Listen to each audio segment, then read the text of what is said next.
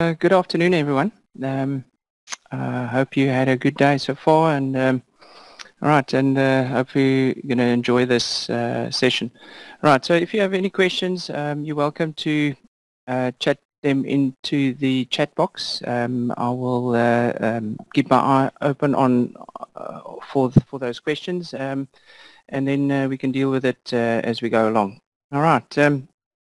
Again, welcome everyone. All right, so we are recording it. We're going to upload it to our website and YouTube channel. So you're welcome to go look at it or pass it on to someone else.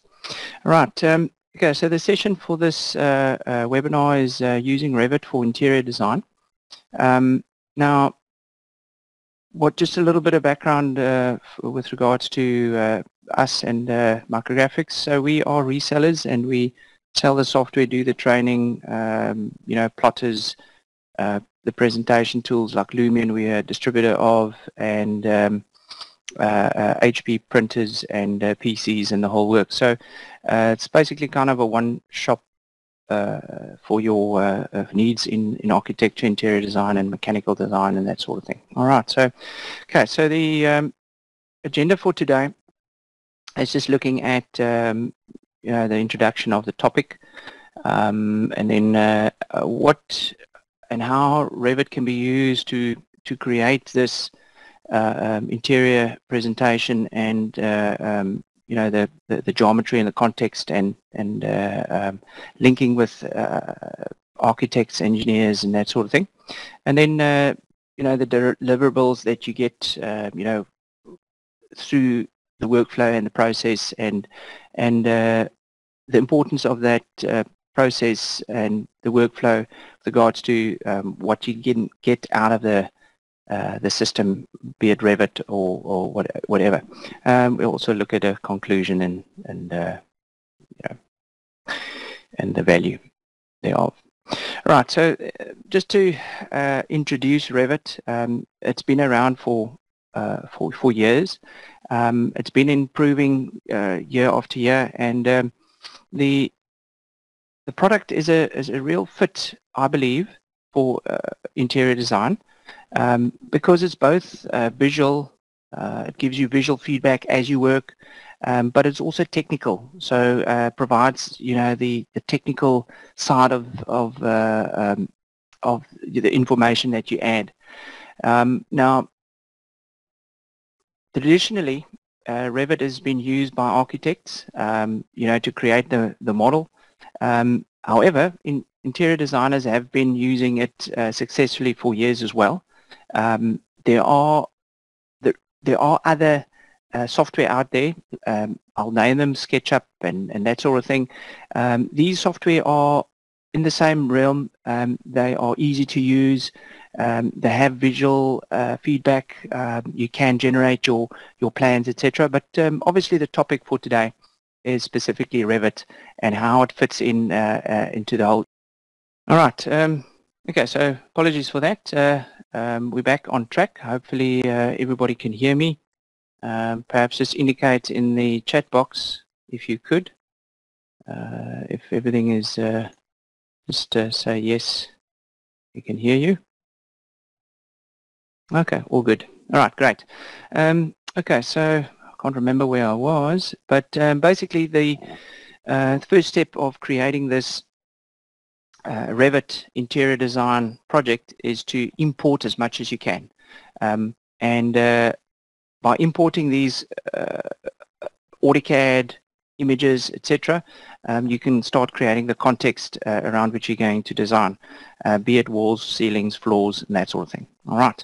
And Revit caters for all of these, or most of these imports. All right. Okay, then once you've obviously imported the information on, and you can start creating your components, be it walls, floors, ceilings, and that sort of thing. Now, the beauty of Revit is it's designed for that. It's got out-of-the-box tools to create walls, doors, windows, floors, ceilings, and that sort of thing. And it's very easy to model. It's very self-explanatory. Yes, you may need to do some training just to get going faster, but to create the geometry is very quick and easy. Talking about more complex geometry, that's a different discussion, but we'll get there. All right, so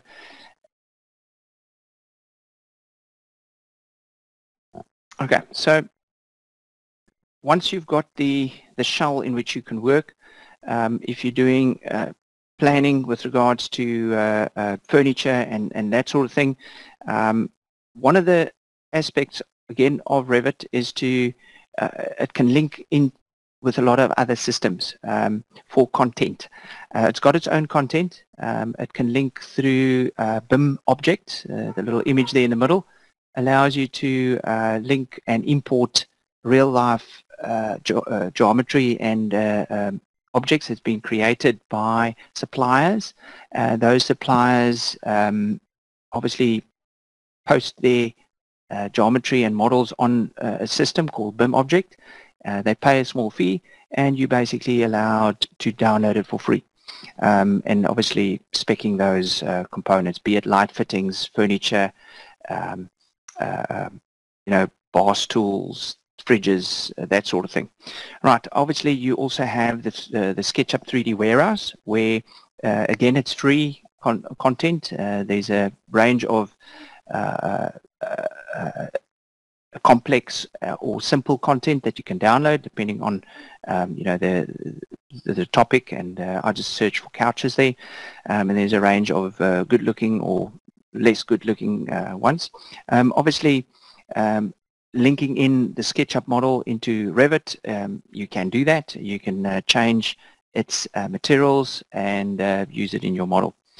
All right, the difference between 3D Warehouse and I guess BIM Object is supplier based, so you've got a specific supplier and a spec from them, where 3D Warehouse, it's a user driven system where people have just uploaded their content and for free, and you can download. Then there's others as well. I've seen BIMbox. There is a horde of other websites which you can either get free stuff or pay for them, but there's a horde of components and objects. Obviously you can also create your own. On the left hand side there's a little desk that's been created it's obviously a unique sort of cut desk, and I've seen lots of organic shapes also being created these days with the advent of different systems within Revit, be it adaptive components where you can stretch and pull things and that sort of thing. Right, but you can create your own content is to reuse perhaps at a later stage is the idea. All right. Also then looking at lights and lighting and sun studies. This is now also to kind of plan ahead, looking at the real world context. Is it north facing, south facing? The interiors, are there lights? Is there needed? Is there enough adequate natural lighting? And you can set your model in the particular place, date and time, and then go look at the lux levels within that model. If you look on the right hand side, it's that little colored image in the floor plan. It depicts the lux level from high to low based on a specific position and that sort of thing. Right, the image in the middle is just the representation of the sun and how it'll look. Now obviously you can keep that representation, but just look on the inside of a building, and then you'll see the shadows in the sun and how it affects the interior space that you are busy with. Obviously you can also add light fittings. These days the light fittings, you generate or you have an IES file. Now what that is, it's basically an emittance web that you define on your light fitting and your light source, and that casts a certain or creates a certain light a web that it casts that particular fitting, and each fitting has different ones, be it whatever manufacturer, and that will then be incorporated as a real live light fitting in your Revit model, and obviously the effects thereof. Right, so looking at lighting and that Revit can cater for all the eventualities in there. There's different colors shading that you can add. Say you have a light fitting, but the fitting has got slightly red or green or blue shade, then you can just add that into your light fitting. Right, so that's catered for. Then just looking at the 2D and possibly 3D layouts and that sort of thing. So as mentioned before, when you create your context in your models and you add these objects, they're already in 3D, but sometimes you just want to present it in a 2D fashion. The image on the left there allows you just to look from the top basically and show the lounge area at the bottom of that L-shaped building in plan view, showing the layout of the furniture perhaps, and that sort of thing. Now, that's obviously moving components and adjusting them. It auto updates the whole thing, even the 3D views, so and that's the beauty of Revit, where you move one component in plan and it updates all the views and the schedules and the bill of materials and the whole thing. Okay, that's basically a given, but just the middle image there, that's the perspective representation of that lounge area, and it's basically a camera that you add, and very quickly you get a perspective representation of that. Yes, you can switch it from black and white to color, and very quickly you'll get some sort of a result. A lot of people, and you can from that get a good feel for the space, and you can add shadows and that sort of thing to get it even more, the idea of how it's going to feel in the morning and the afternoon and that sort of thing. And that's very quick. It's basically a push of a button. You don't have to wait for something to render, and typically that's used in progress reports. You've done some work, you want to get it signed off. You click a button, you send that perspective to someone, and you get feedback, yes or no, and that sort of thing. Just another without waiting for the final rendering to be done, but that comes later. We'll talk about that. Just the image on the right, it's kind of a sectional perspective of that same space on the left of the image, the rightmost image on the left. You'll see the fireplace there as well, protruding to the left-hand side. But it's just a different view of the same area in context with the whole building. So it's different ways to present this interior space, and the circulation, how it's how that space is entered and exited, and looking at circulation and that sort of thing. All right, but okay, it's just a different presentation. That's called a sectional perspective. All right, and just to come back to that, it's fairly easy to do. You've got your model. You kind of draw a section, cutting through the model, and you base your 3D view as per that section, and it generates that section view or perspective. Right, just moving on, we've covered some of the creation of the model and the material, the lighting.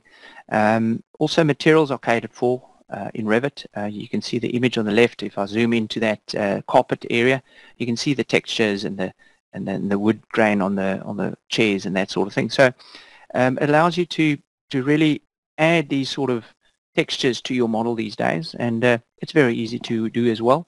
It's basically like any other application. You create a texture or material, as they call it in Revit, and you apply that to the model. Yes, there's some training needed, but as any other system, it's caters for materials and the custom images even. So you can actually take a picture of any kind of a material and then bring it in as a custom image into Revit and use that for your presentation. Right, I've just also talked about, or want to talk about decals. If you look at the image on the right-hand side of that image, there is a picture of a set of penguins, a couple of penguins. Basically, that's a decal. Now, a decal is an image or a photograph that you can place on a surface, and it forms part of your design. Now, it could be like that I've added there, just a simple in kind of brackets a picture on the wall, but it could also be bricks on a wall, or it could be a floor finish on the floor, or it could be something on the ceiling that shows something, or it can be something bigger or smaller depending on what you want, or it can just be a simple picture frame against a wall. So it can be used differently, as well as in various shapes. I've just got a square there, but it can be any shape. It can be circular, it can be that sort of thing. All right, so, and it's just a simple JPEG that's been added. Okay, so that can be done. Right, then just looking at the presentation purely, you've got two images there, but before I describe them, Revit has, initially I mentioned it can be very technical, it can be very visual. Now, for interior design, visual is very important, and what's nice about Revit these days is you've got different ways to present, be it black and white or a realistic view. Now, if you set it from black and white to realistic view, it's a couple of seconds and you have then that realistic view. The image on the right is the realistic view.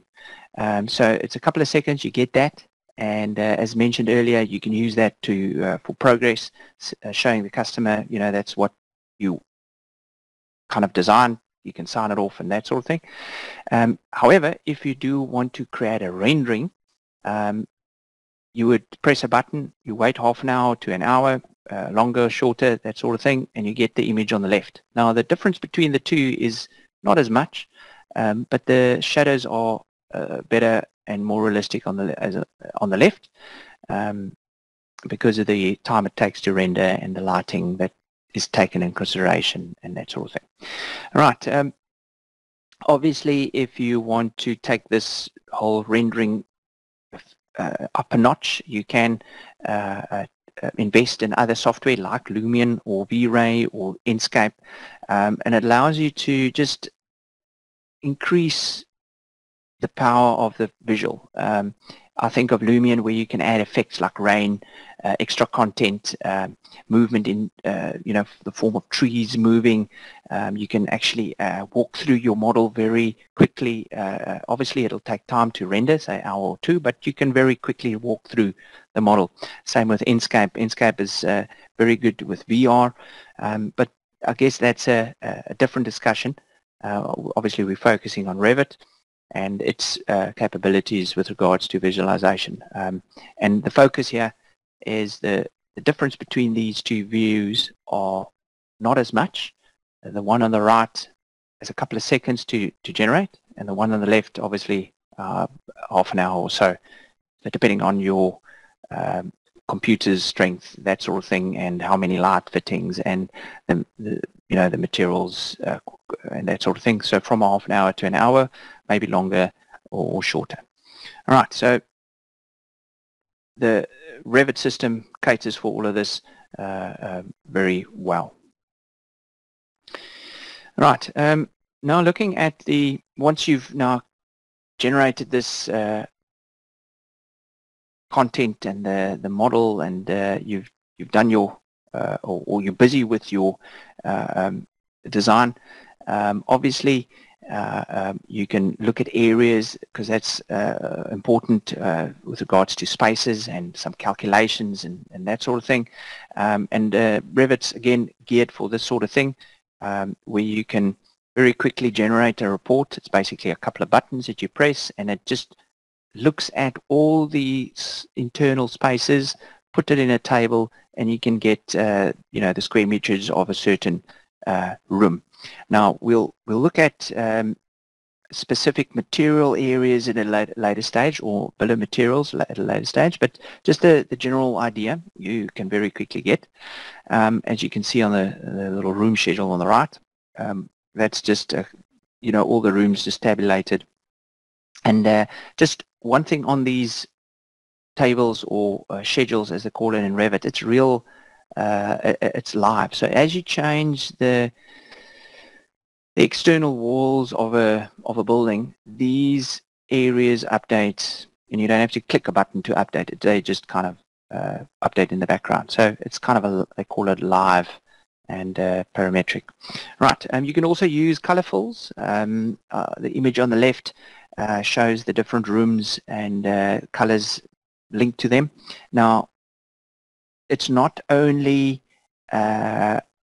those color fills aren't only restricted to the name of the room, but it could also be something like occupancy, floor finishes, wall finishes, ceiling finishes. So you can have maybe a section or 3D, well, it's only 2D views, but have a section or so and add the room legend in there and show wall finishes, or a ceiling plan and show ceiling, different ceiling colors. Right, now the idea with this is not to show the exact color, but to show the differences in the finishes. And in this case, the room legend, the difference in the rooms. Each color has got distinct different, and you can see, right, the circulation or the wall is dark blue and that sort of thing. Very quickly, visually, you can see what's happening, where the different occupancies, are planned for. All right, so that's just a little bit of area calculations. Looking at now materials and bill of materials, where you count things, that's easily done. So once the modeling is completed, and perhaps, with this in mind, because you can model various ways, and an important thing with Revit is when you model up front, be aware of the deliverable that you want at the end. In this case, the number of items or the carpet area and that sort of thing. So when you model, have that in mind. So when you get to this point where you need to generate the area of the carpet, you can just click a button and there we go. In this case, there's a schedule as well on the right showing the carpeted area. So that's a multi-category schedule, meaning it places and records all the areas in your model. And in this case, it's just been filtered to point to only carpet. You can change the filter to point to a certain paint color and get the square meterage of that paint color, or change the or even volume, with regards to bricks or concrete or that sort of thing. This is just an area calculation with regards to carpet.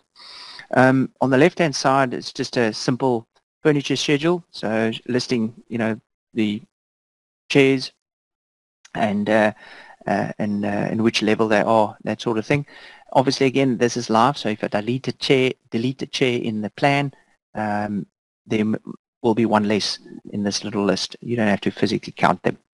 All right, and then it becomes a time saver as you go on, and you obviously can, the column D there, if you can see on the image on the left, there's a little cost column, and that'll allow you to multiply the number of items times the cost and get a total. And that can be done for areas, for physical individual counted items. It can be volume, counting per cube of concrete, that sort of thing. So it's all live. So as you delete the chair, the cost update, you don't have to do any, Excel calculations afterwards. All right, so that's where the deliverables are planned for and become the time savers as you go along. It's all linked together. All right.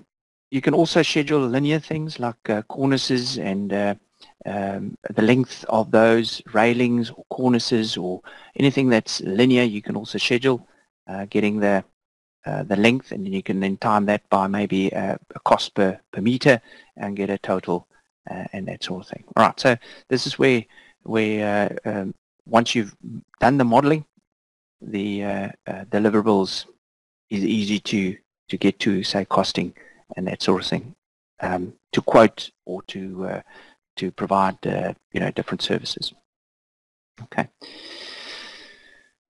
Right. Then just taking a little bit a step further, additional things that you can do with Revit. We have a tool called design options. Now, design options is, think of it as different designs that you think of, and you draw them up, and the image on the left bottom there, you'll see there's the main model, option set 1 and 2, or options within option set 1 and 2.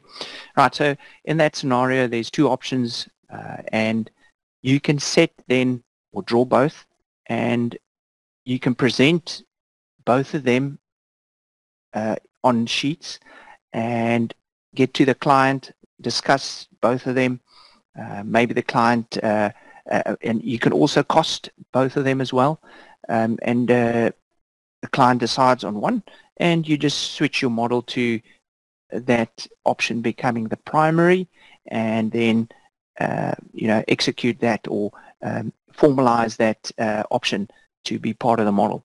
So it's kind of, think of it as your design, it branches out into 2 or 3 or 4 options, and then once you've decided, it moves back into one design workflow once you've made the decision. Right, so there is options like that, and it could be furniture layout, it could be lighting options, it could be material options, it could be various changes that you think could apply, and then obviously the client will decide together with maybe a team of other consultants and that sort of thing. All right, in the middle and on the right, this is now where it comes a little bit more complex with regards to Revit, but that's the beauty of Revit, is that most people can use the majority of the product, but if you can grow and increase your productivity as you learn more about the software. And the idea there is Dynamo. Now, Dynamo, what it basically is, it's a very technical, not very technical, but it's a programming language that allows you to do things within your model and automate things within your model. In that middle little picture, if you blow it up or whatever, you'll see there's a little script that attaches tiles from the bottom of the wall to a certain length. And there's a slider. So as you slide the slider, it increases the tiles higher above the door lintel height or lower below the lintel height. So without modeling anything, it's just a slider that you do. So that's just one example of Dynamo, but other examples could be something like it picks up all the chairs and it changes the one chair into a table, or you're picking up all the green or the materials or the green carpet and you change it to blue carpet. So you can automate things with designing this script, and the beauty for this is that script you save in a library. In future, maybe you need that script again, you just run the script and the task within that script is executed, and that's where the time allows you to be saved, because you design one script once and you use it many times in future. Right, so that obviously is a little bit more tricky, meaning you need to learn you know, the language of Dynamo. It's like any other language that you learn. It's small steps, and you need to keep on practicing it, and that sort of thing. So, but that then takes us to generative design, which is based on Dynamo. So it's basically Dynamo as a grounding or ground base, and you've got some front end image and parameters that you can set. Now, the image on the right-hand side there is generative designed space. Now, the desks that you see there are designed and grouped and positioned based on various factors. Now, one of the factors could be direct sunlight. The other factor could be, say, social distancing. The other could be maximum number of desks. The other one could be, different angles based on north, south, east, or west. So you'll see there's 4 various results, and you can pick which one you want, and based on the parameters that are important to you or less important. Now, that's just one design script, a generative design script that's been created. You can create your own. You can also download, some of the others. These scripts is going to become the future of design.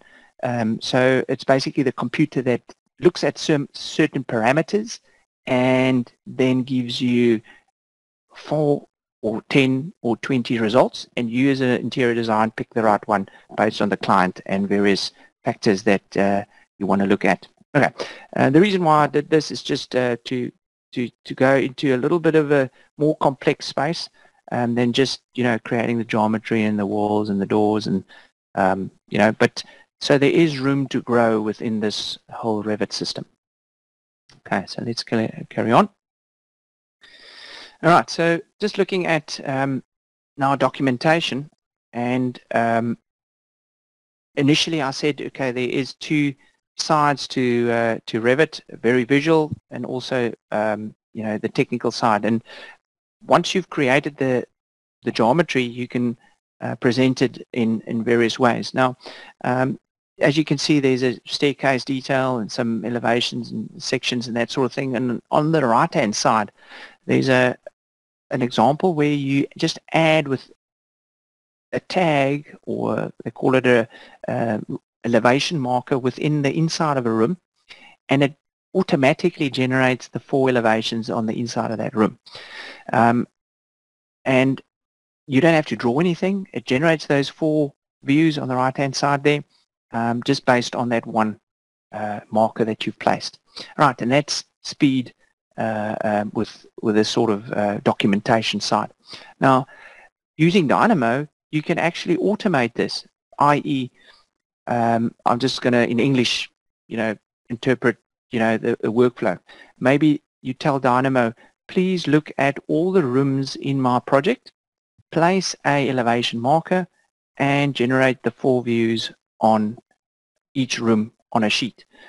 You create that script, save it somewhere, and in each project that you design, you just run that script.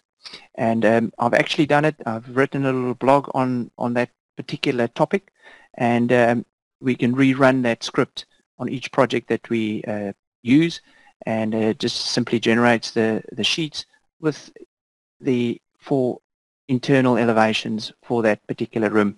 And yes, they might not be spaced nicely. I can space them, but running one script, you save hours in each project. Right, so that's just looking at a little bit of documentation and that sort of thing. Obviously, you can still add your colors in here, but I specifically made it very black and white and very technical. Sometimes that's needed, but obviously there's a spectrum within, having colors and presentations, and then obviously the technical side as well. All right, so I think the main advantage of Revit is the ability for you to then be able to open up and the world of BIM. Now, with regards to the world of BIM, that's where the bigger guys are playing, and where you can get involved in, meaning that there's bigger projects out there. They all use Revit. They all share the models via the BIM 360 cloud system.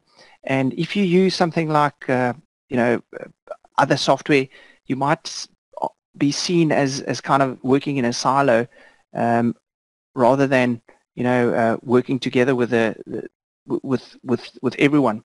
But using Revit and the BIM 360 tool, it opens those doors for bigger projects to be involved in. Now the idea behind it is, you would get, say you're working in a bigger project, just to give an example, you'll get the geometry of the building from an architect. You would add your, on the cloud, you would add your space layouts and your information to that, and then share it with the other stakeholders. They'll do, maybe you're adding different things, walls, doors, and windows. They will check clashes and they will see what's happening with that. And then, the people will pass the model on to other stakeholders, be it structural engineers or MEP guys, looking at the electrical services or the air conditioning services and that sort of thing, and see and coordinate clashes and the different services that you require, and the architect to solve the building and the interiors. Right, but that allows you to be involved in those larger projects. And it all happens in the cloud these days. No passing of printed drawings and that sort of thing. It's all visual and that sort of thing. Now, looking on the left-hand side, there's the image. There's a BIM 360 design and BIM 360 docs. Now, when you use Revit, you will use BIM 360 design to share your model with the other stakeholders, and then publish it to the docs side. The docs side will then be available for people to interrogate, and that's maybe not Revit users, to accept the design, or redline it and then pass it back to you, and you then go on and do version 2, and so you go on and up and down. Now, the image on the right hand side is just the project workflow, and which Autodesk software is required in which phase of the project. Conceptual design, you'll still get away with BIM 360 until this construction documentation, and then within that, then there is other softwares like for the construction, BIM 360 build and plan, and that's basically snag lists. Once the design has been built, you can take photos, upload it to this cloud-based system. In the 3D model, you tag what needs to change. That gets automatically emailed to the service provider that needs to change that. It's time-based, so he can then plan ahead. Once he's finished fixing what it needs to, that snag, he can solve that snag, and it gets emailed to the creator and saying that that snag is done. So the whole construction process is now cloud-based with this particular system. And for bigger projects, that saves a lot of time, because you don't read emails and up and down, this and that. Everything is in the cloud, one source of truth. And the beauty of you as interior design using Revit is that you are included in this whole system. And that opens, again, a lot of doors for particular larger projects. And that's, I guess, where the money is. All right, just in a conclusion, again, that's basically the idea. Revit is a tool, that fits the workflows of interior designers. Yes, it might not be as easy to use as other softwares, but there's lots of benefits that allow you to compete and be more productive. Lots of benefits like BIM and the workflow that opens doors for bigger projects and that sort of thing. All right, so I hope you had, that's basically my my presentation. Thank you for the time that you listened.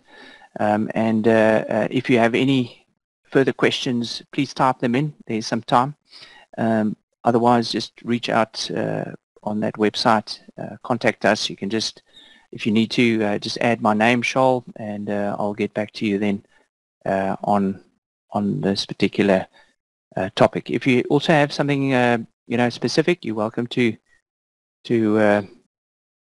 add it to the chat box. I'm going to have a look at that now.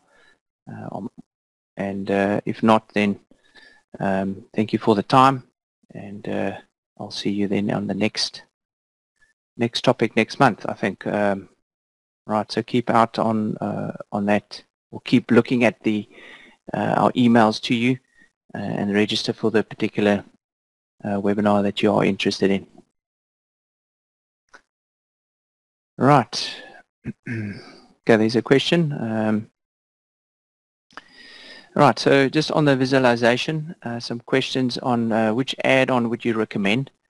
Right, so there's lots of add-ons, and some of them have benefits in certain areas. Obviously, there's a couple that comes to mind. Obviously, the first is Lumion. It's basically not an add-on, but a addition to the workflow, meaning that you can export your Revit model to Lumion and add content, trees, effects, do walkthroughs, people, cars, that sort of thing. They move, and rain and snow and wind. You can add all those effects, and it just becomes just one level higher in the presentation and visualization. Okay, so that's the benefit. The main benefit of Lumion is the movement and the realism. One thing like Inkscape, it's an add-on, so it's inside inside Revit, and it uses the content, the Revit content. It has a small library of content that you can add people and trees and different things, but it's reliant on your Revit materials and lighting, where Lumion has got its own set of lighting and materials, so you add those. Inkscape again is very good on VR, so you click a button and you put in your headset and you're inside that model, and you can work around, you can record your movement in a video sort of fashion, and you can replay that.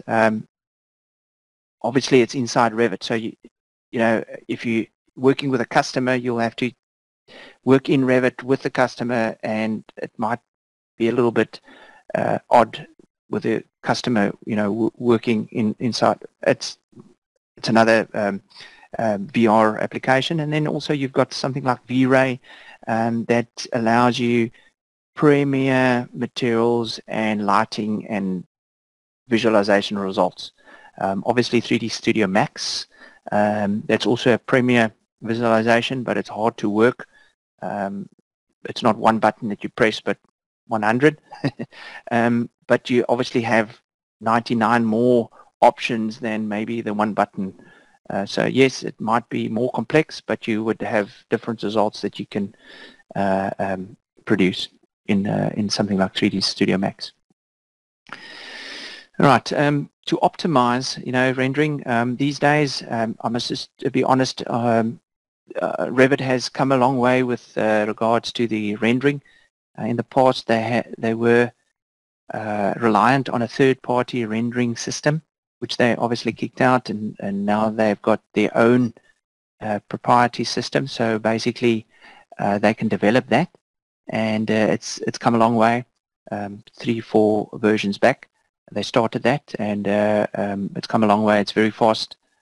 Still with the walkthroughs and that, it's there are other software that's faster, but they're starting to they're starting to use the graphics card's GPU instead of the PC's CPU. Anyway, so that, but it, yeah, at least they can develop that sort of speed that's needed on the inside or with Revit. Okay. Hope that answers your question. All right. Any other questions? Welcome to type out. All right. Okay. All right. So I'm going to conclude that, or conclude and stop the recording. Thank you, guys. Thank you very much for the time, and see you on the next webinar.